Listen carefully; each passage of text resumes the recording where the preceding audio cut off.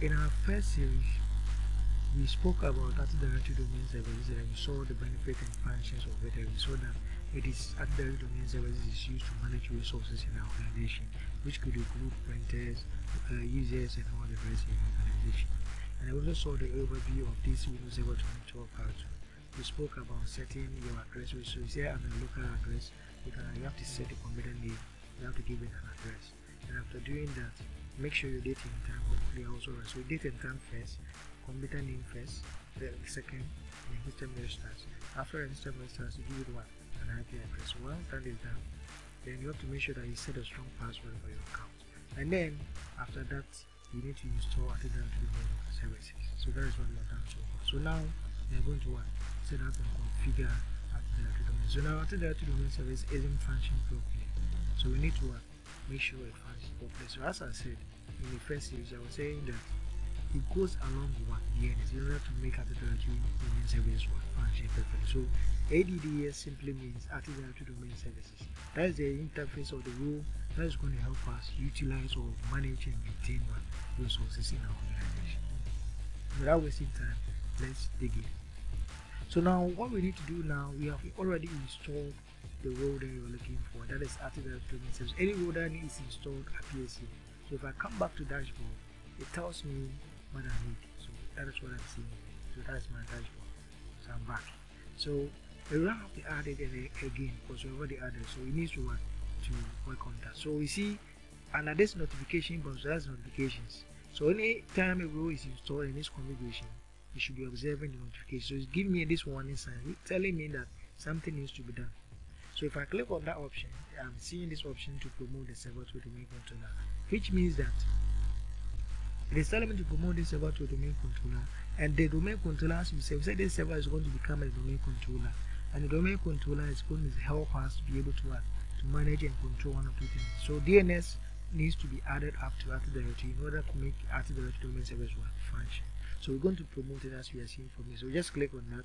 It says configuration is required. So just click on promote this server to a domain controller, and you can expand it from here. So now they're going to stick, as you see here, it's our first time setting up our first and fresh domain.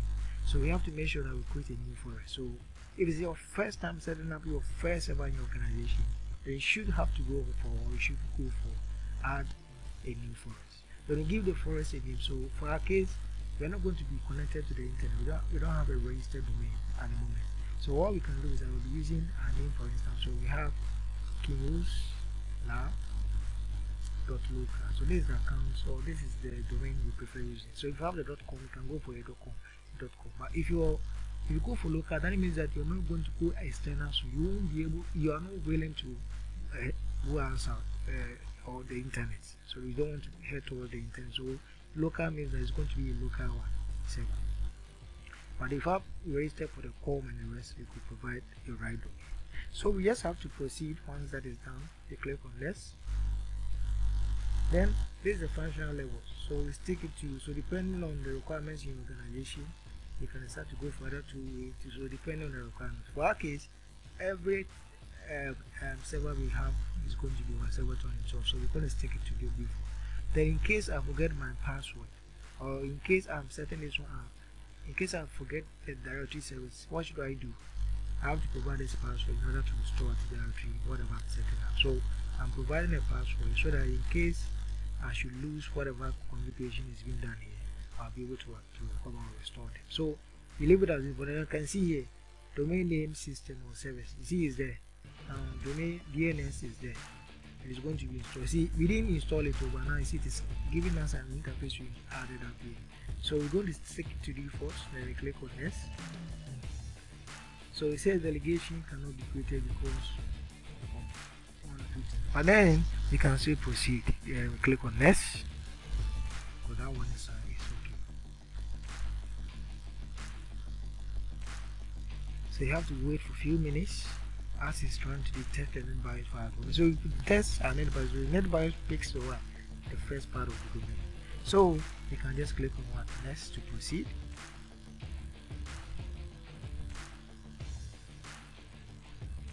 Now this is a database log file, so everything concerning our database is Active Directory and all those stuff is going to be stored in here, and it's good. This NTDS log file is going to store any errors, and it's going to track the activities of Active Directory, and since what helps us to be able to share files on the network for people to have access to it. So now we can proceed, and this is the necessary things that we have done. If it's okay, then we can proceed.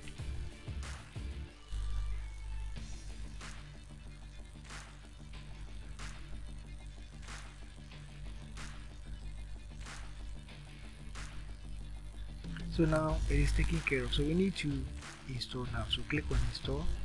We're going to wait for a while. So once we are done, the system is going to be restarted. So once it's restarted, then we will then configure the DNS. So right when the system restarts, Active Directory domain service is configured, and to set the system up to become a domain controller, we then have to configure our DNS. And once DNS is configured, then we will have what we call fully qualified domain controller. So domain controller is comprised of what? Active Directory and DNS. So when Active Directory and DNS come together, then we have what? Domain controller. Now let's keep note that once we are done installing this and the system restarts, our settings for the DNS is going to change. So let's check it here. IP version 4. You've seen that it is 1 now, and here also is 1. So right when the system restarts, it is going to revert to lookback address. So lookback is used for testing purposes. So you see you're about to sign out. So the system is going to sign out in a few minutes. So our system is going to restart. So you have to wait for it to restart. So it restarts in a few minutes. So you see it is restarted.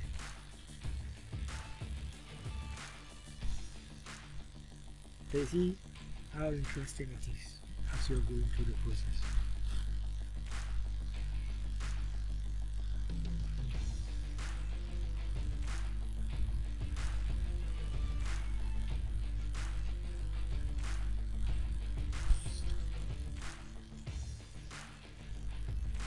So the system has restarted, and we are waiting for a few minutes to begin.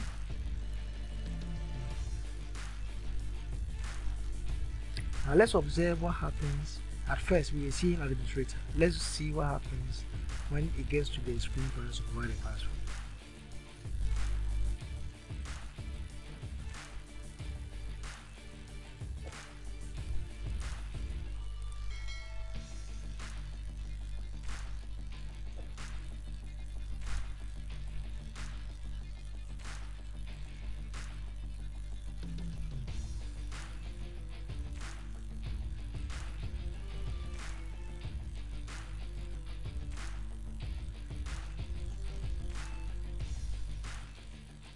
So because we have installed the DNS, it's going to take a while. So let's give it a few minutes for it to set it up for us. So let's be patient and wait for our server to work on the process. So because we have installed DNS, that's why it's taking quite a few minutes. So this will take like 2 to 3 minutes. So let's stick behind and see what happens.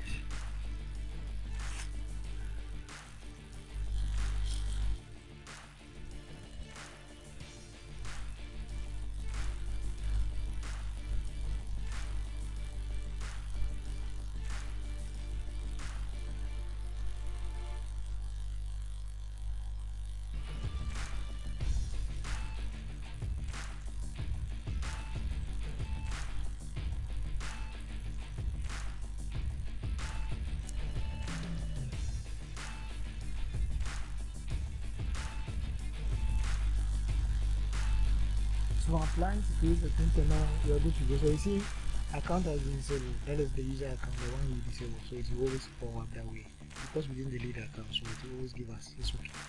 So now this is the interface you're going to see. So to log in, you have to provide, we now know that the user does not exist. So you have to use this arrow. When you come here, then you should see the administrator. So now our domain /administrator. So that's what you're going to use to log into our system. Then we can provide directly address. So port at 9090. Good. Then we can log in. So now we are in now.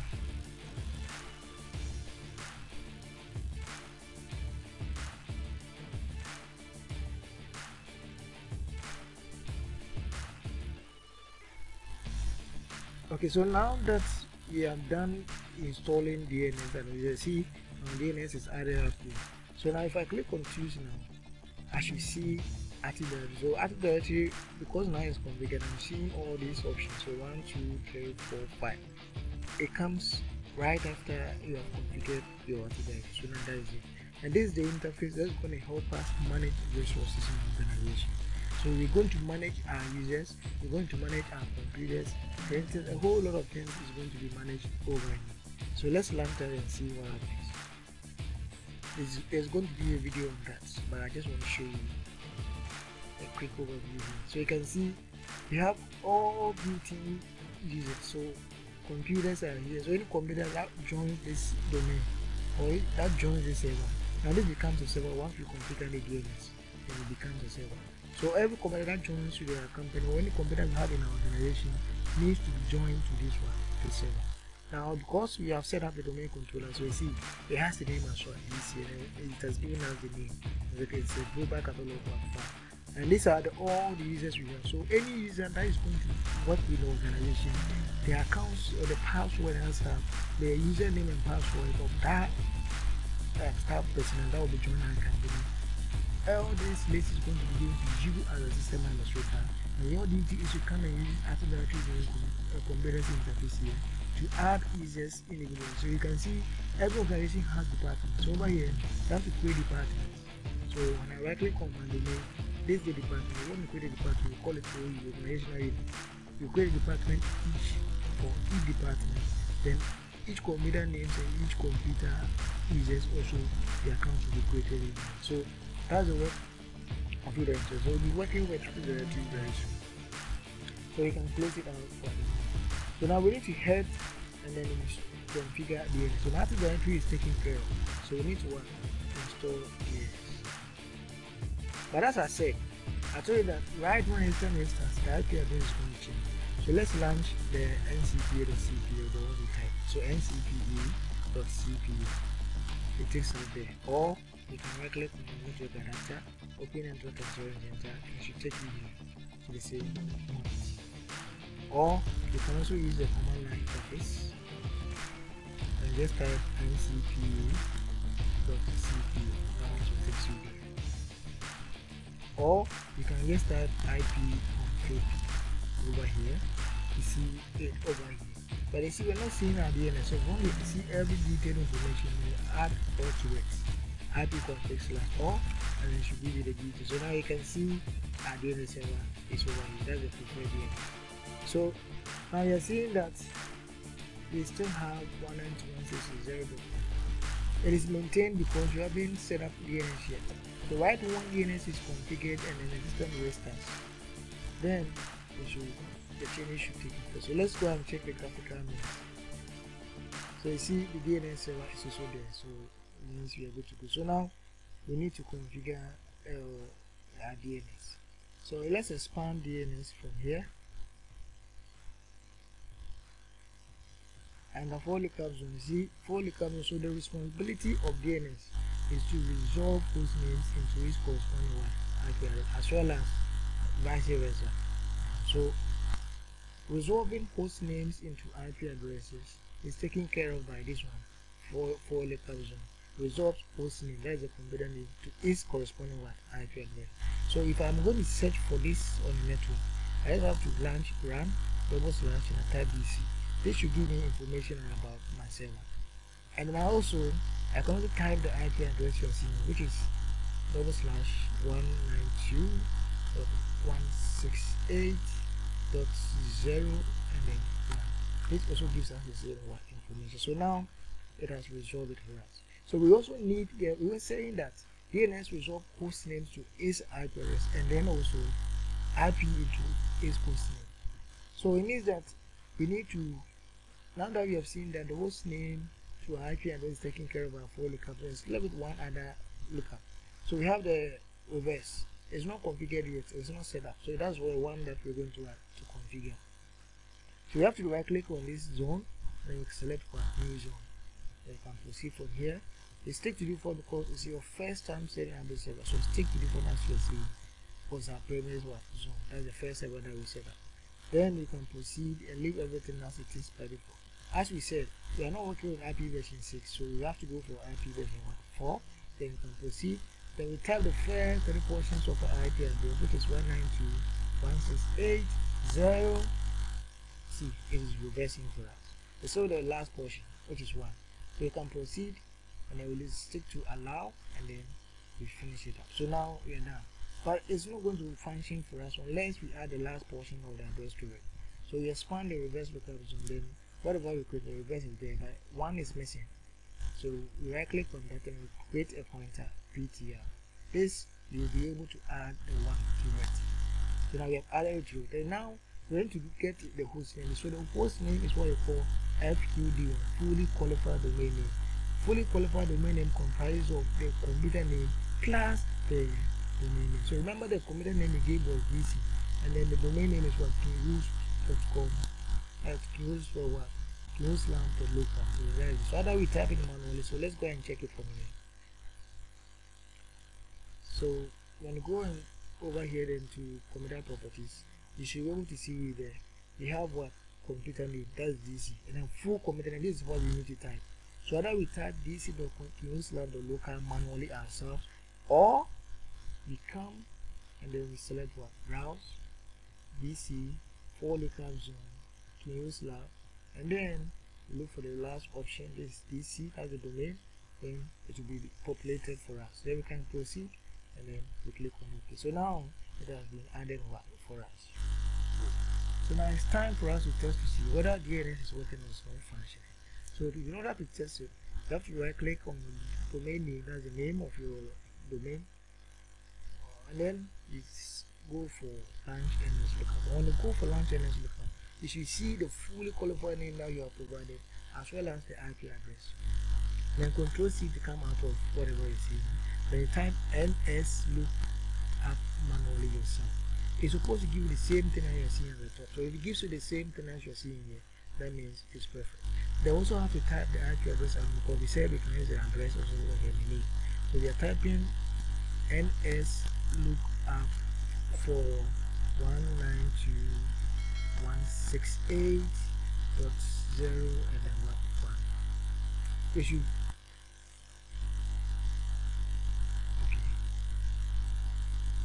let's come out of it again. NS lookup 192.168.0.1, and then you see it gives us the same thing. They also have to do the same thing with this one name, which is dc.kinuse.lab.local. So this is it also gives us what? Same thing. So this means that our domain controller is up and running perfectly for us. So that's what we've done so far. So this is how to set up and configure our DNS. So you've been able to work with what? Active Directory and DNS. So now our DNS is functioning perfectly for us. So we can close DNS out. So the next video series, that is part 3, you'll be looking at how to work with Active Directory domain services. That is the Active Directory users and computers. So you'll be seeing how to create OUs, how to create users, and then we are going to have a different server, or we could have a client system that will be joined to the domain controller. Then with that one, we use that anytime we join the user to the network, to the domain, you can, anytime a user is created in here, you can use that to test it. But for our case, I already have another Windows server set up, of which I haven't set it up as a domain controller. I will join that system to the domain in the next series. Then we will set up and configure and work with what? Active Directory domain users. So stay tuned for the next video. That is part 3. It's coming very soon, so prepare for your next set. I hope this video was helpful. Okay, so see you in the next set of video. That is part 3. So this is how to set up and configure Active Directory domain services as well as DNS. So bye.